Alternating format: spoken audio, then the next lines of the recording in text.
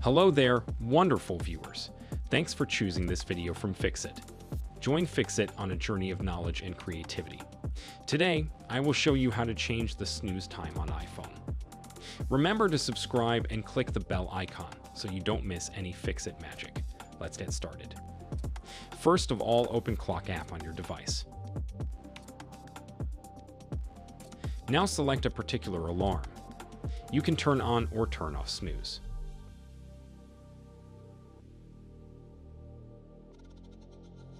Now if you want to change the number of minutes for this. Let me tell you that you can't change the snooze of an alarm in the Clock app on your iPhone because it's always set to 9 minutes by default, so you will not be able to change this number.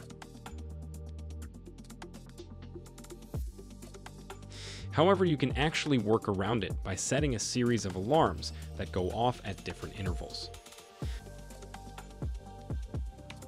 Let's say you can set this different intervals at 5 minutes each, as you can see here.